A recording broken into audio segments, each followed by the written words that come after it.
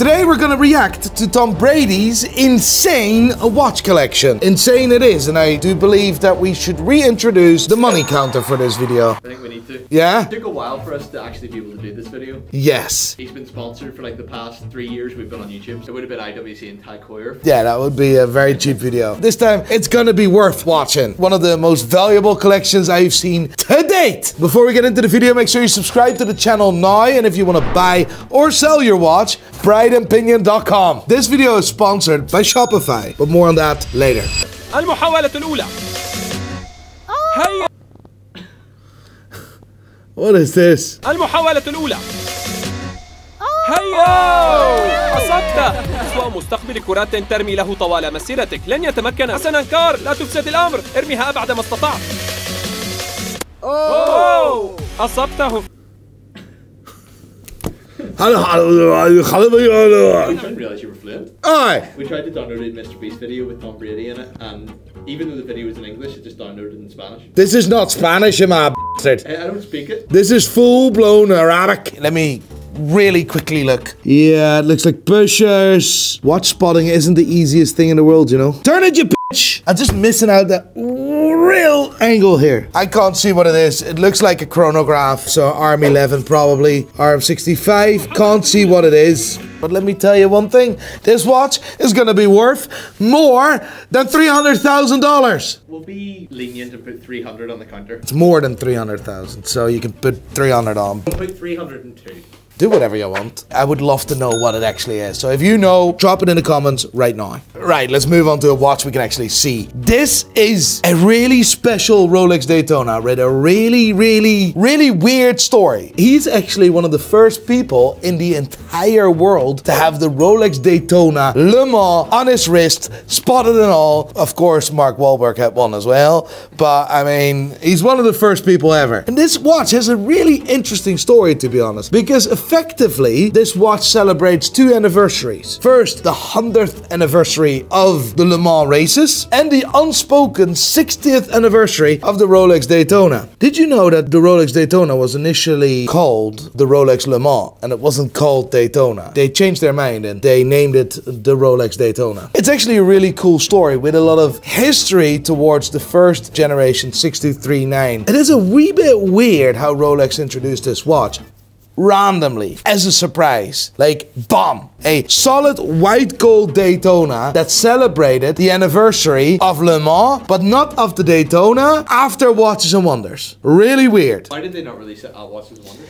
I actually think it's because Rolex wanted several moments of hype around the line of Daytonas, because during the last Watches and Wonders, Rolex introduced a complete new line of Daytonas. With new bezel, new movement, completely new. It looks quite similar, but it is completely new. Then introducing an anniversary model at the same time, maybe that could have taken the buzz away from this. If we compare this, for example, with 2013, where Rolex introduced the Platinum Daytona as an anniversary model, it wasn't really well received. The moment that watch was introduced, it actually disappointed a lot of watch lovers. Everyone was waiting for the Daytona with the ceramic bezel in steel, or even a Panda variation of a Rolex Daytona. But all they got was a really flashy, heavy, expensive Platinum Daytona with an ice blue dial, and it was called the Anniversary. The watch wasn't well received when it was launched. This can also be the reason why the ceramic Daytona is as popular as it was when it was introduced in 2016. And still today, it is the most popular Rolex on the planet. I think Rolex tried to steer in a different direction when introducing this model. It's indirectly a celebration of the 60th anniversary of the Daytona, but it's directly a celebration of the 100th anniversary of the Le Mans races. This is the Rolex Daytona reference number 126529. LN. The solid white gold Rolex Daytona Le Mans. The retail is in around the $50,000, but it's worth realistically in between the $200,000 and $250,000. Jeez. That's a premium. Oh, and there we go. First IWC. The manual wound squelette, or skeleton, as you can call that. Never seen that one before? I've only seen one before, and actually not this exact model, it was a different model. This watch is a limited edition of 25 pieces. They really tried to market this as if this is like some off-catalog, magic, extreme engineering, incredible Marvel watch. For me, it's just a Portugueser with a half-decent finished tourbillon. Nothing more, nothing less. I mean, the calibers in house and the caliber in this exact watch, which is reference number IW546201, they made a specific caliber for this exact watch. To give you an idea, it cost a lot of money to develop a movement. The cost associated with developing a complete new movement starts from about $1 million. So it is quite unique to find a caliber in this particular version, caliber 98920. To be fair, that caliber is based on a caliber 98900, but they still modified it. They still skeletonized it. That is big props. 43 millimeters in diameter. It's a big watch. It's not a small one. But to be honest, I'm hating this. Honestly, I'm not loving this. It's an older watch, introduced I think in 2011, if I'm correct. Some sources say 2015, but it was 2011, 2010 actually. There's one on the market currently for £70,000, which is the equivalent of $89,000. I do think that that is significantly overpriced, and that watch will never ever sell for that amount of money. What we're putting on the counter? I would put around $75,000 on the counter. And I do think that people will struggle to sell it for that amount. As a former IWC ambassador and IWC fan, I completely do not understand why you like this watch, to be honest. This is everything IWC isn't. Like, this is I wanna cry. Yeah, this is I wanna cry. IWC stands nowadays for sporty watches, for chronographs, and for formal watches, for not complicated models like this, or skeletonized watches like this. I don't really have love for this, to be honest. Then a watch I do have a love for is yeah. And as you can see, the font of the numerals on the subdials are actually really similar to the Le Mans Daytona we discussed earlier. That is a hint back to history. See those squares on the subdials? Also find that on the Le Mans Daytona. It's really cool. There's a few hints. This is supposed to be a John Player special Rolex Daytona 6241. I'm not gonna make any comments on the watch he has on his wrist because I simply don't see it. I love vintage Daytonas. I think vintage Daytonas are probably one of the most important watches ever. It's a timeless watch in every way possible. I simply can't see what he's exactly wearing, and I've tried to find more details, but I can't. If this is a correct 6241, this watch is worth at least $800,000 to $900,000. That's no dog shit.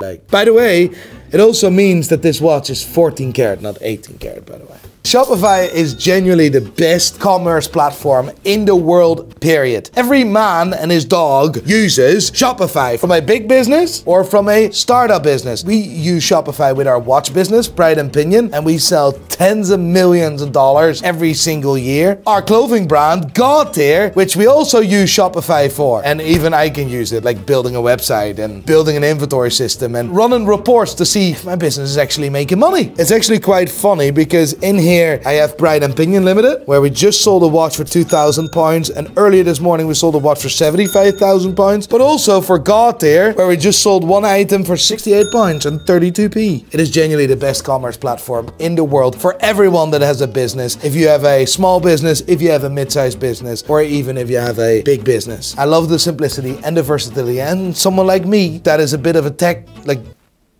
what do you call a person that can't even switch on a computer? A tech, even I can understand Shopify. So if you want to start your business or even change your current business to Shopify, go to the first link in the description now, and let me tell you, you won't regret it.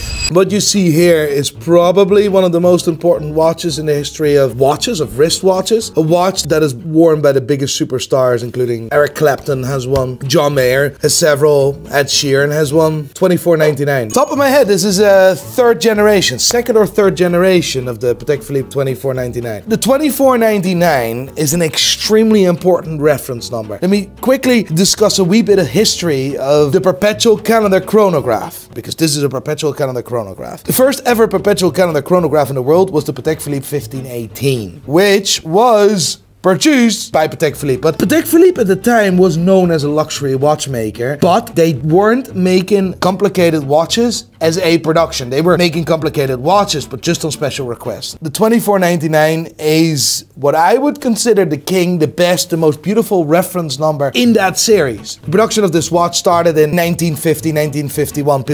People are arguing about that. Well, the 1518 was still in production. So this was introduced while the 1518 was still in production. This watch was in production for 35 years. And during those 35 years, Patek Philippe has changed that watch 4 times, or there's 4 generations of the 2499. Started with flat pushers. These are round pushers, but we saw round pushers from the 2nd generation. So that's why I say it's 2nd generation onwards. Watch was discontinued in 1985. And now I want you to guess, how many pieces do you think Patek Philippe made a year of that watch? A year? A year. 50 a year. That sounds like a low number, right? It's actually 10. There's in total 349 pieces ever produced of reference number 2499 across over 35 years. And that is a bizarre number. Let's put it this way, right? Worst case scenario, this watch he's wearing, 2499, is worth about $600,000-$700,000. Worst case scenario. Best case scenario, it could go up to 2 mil, or if not more. It's insane. This is the daddy of the daddy, right? This is one of the most important complications ever produced. The funny bit is, Patek Philippe never made this movement themselves until recent. Actually, to be precise, until 2011, where they for the first time made the movement completely themselves, with the 5270 as the reference. It's funny how the movement of a very important, very complicated watch from a very expensive watch brand, in this case Patek Philippe, was never produced by Patek Philippe until 2011. They always used Le Monnier-based movements, and they built their own modules on top of that. So from 2011, the perpetual calendar chronograph was complete and utter made in-house by Patek Philippe. So what are we putting on the counter for this one? I would put 1 mil on. Well, that's fairly shut up the country. Yeah, exactly. From extremely delicate, extremely important, we go to extremely chavvy and extremely in your face, but, may I add, extremely nice. I have worn this watch in California during Monterey Car Week. Someone was wearing this watch and I was like, hey, you, come here, give me that watch. And he came and he gave me the watch. Like, not for keep, I was allowed to put it on my wrist. And I must say, photos do not do justice. On photos, this looks like an ugly piece of toy watch. Fact. But let me tell you, it is an absolute belter. A belter that represents still today a average value between $400,000 and $500,000. This is the ceramic Audemars Piguet Royal Oak Perpetual Calendar, reference number 26579CS. It is mad, mate. I would have never bought that. I would have never wore that until I really put it on my wrist and thought, like, this is, now I get it. I just get it. You know what the real thing is? Watch collectors or watch people that go in depth about watch videos, or watch nerds, right? Absolute watch nerds. Watch people are horrible people. Usually very insecure, and this is why they use watches as a tool for them to, you know what I mean, right? Everyone shut this watch down when I was introduced, specifically the watch people. But whenever I put this on my wrist, I was like, I get it. And I know where this is targeted to. This is targeted to young, very successful, either athletes or professionals or business people. And I really, really, really like that. I think that that is the right direction. And it's no surprise that the first time I saw this watch was in Monterey Car Week. I like this watch, you know? Guilty pleasure. The 228396 TPR. Yeah, I don't know, I find this a boring watch, you know? Put this $160,000 on the counter first, and then we'll go into depth, right? Is it on? Yes, sir. Right. Like, having English or having American people or having non-Arabic people wearing this watch is so pointless. It just defeats every purpose. I had the normal version of this watch, right? I enjoyed that watch. It's a functional watch. It's the first ever watch that had a full written day and date. Like, it is a historic piece. Presidential bracelet, platinum, also the most important metal of them all, no bother. It is the daddy, but I just never really liked the Arabic hype, to be completely honest. The only reason why it is worth about $60,000 more is because of the Arabic numerals and the Arabic date. People consider that rare. Okay, collectability. Maybe it's collectability, right? Tom Brady is clearly a watch collector, right? And maybe this is the reason why he wanted that. You cannot get this dial anywhere else other than in the Middle East, by the way. 5712, 5711. Yeah, quite sad that that watch is gone. The steel version of the Patek Philippe Nautilus, time and date only. I remember going to America, buying this exact version, this exact watch, 2019, for $43,000. Then at a certain point that was worth about $160,000 as well. Yeah. What do you sell it for? I think I've sold it for 65, to be honest. Yeah, so I made a few quid there, but no one could have predicted that spike. Like, that was insane. The white dial was definitely my favorite above the blue dial, to be honest. And I do really like the 5712. This is my new watch, 5712 Nautilus steel. I do really want a precious metal Nautilus. Fuck me, that would be amazing if I could look like that. What we see here is something really special, a 2006 introduced Richard Mille RM12. The madness about this watch isn't the movement, right? Isn't the tourbillon. It's actually quite boring, to be honest. It's the first time a watch, instead of a main plate or a base plate, it actually featured tubes. These things, they're tubes. And that is holding the movement together. And that is insane because this movement is resistant to a lot of G's. A lot of gangsters, a lot of G's. That makes this watch extremely special. I've seen one a couple of years ago, but I've yet to see another one. And as far as I know, there's none on the market today either.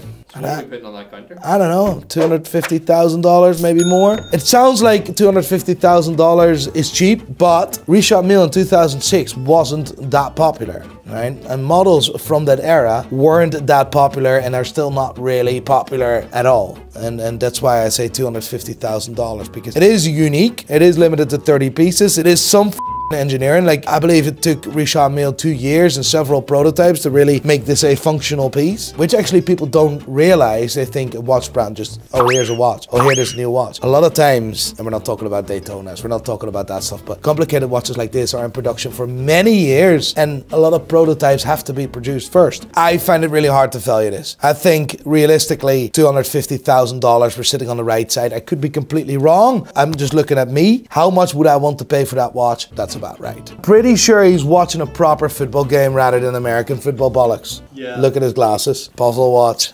Yeah. Don't know what to say, you know, 36 mil. Listen, when this was introduced, it was quite cool. Like, I mean, I was a wee bit puzzled, like, but that aside, it was Rolex doing something that we never expected from Rolex, which I really like. It was Rolex going out of their comfort zone, a bit of hippie move, which I don't like. Definitely not left-wing hippies. Right-wing hippies, if they are in existence, please show.